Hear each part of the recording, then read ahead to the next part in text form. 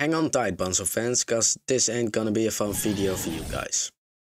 Yo, the Roner here, and in today's video I'm going to talk about the fact that Bunzo was apparently cancelled for Project Playtime. Yes, he was cancelled. So the wiki says Bunzo Bunny is a returning character from Poppy Playtime, being a scrap monster for Project Playtime. He was scrapped due to having mechanics too similar to Boxy Boo, which may come in comparison with Boxy Boo's versatility.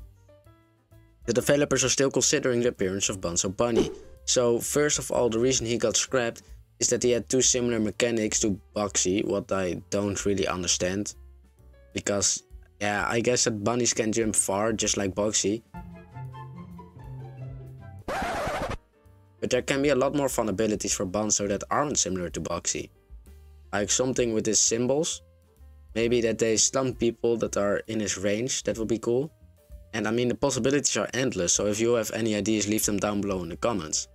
And I think when Project Playtime is out of early access and we are really seeing the game develop, that we are gonna see a lot of new monsters, and one is gonna be Bunzo for sure. I hope at least. And maybe that's just me, but I'm kind of a Bunzo fan. I like him just more than others for some reason. So when I read this I was a little bit disappointed, but don't worry Bunzo fans. Wipe away your tears, because they say that the developers are still considering the appearance of Bunzo. So comment down below if you want Bunzo on Project Playtime and give us what we deserve. Maybe that was a little overdone. If you want to see another video, you can click right here, subscribe, like and cheers.